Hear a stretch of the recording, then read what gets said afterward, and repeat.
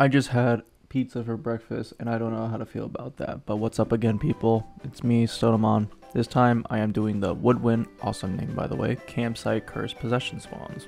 I am doing this in alphabetical order, so let's begin, shall we? You will notice a big tree with lights wrapped around it. Around the area on the ground, you will spot the haunted mirror there. The music box will be located inside the yellow tent. On the right side, you will see the music box on the little table. The Ouija board can be found at the right canopy tent. If you will excuse my awful frames here, you will see the Ouija board is located on top of the middle table in the middle. The summoning circle is located at the other canopy tent on the right of the bathrooms. Tarot cards will be on your left side once you enter the area. If you go past the first picnic table, you will find it on top of the second picnic table.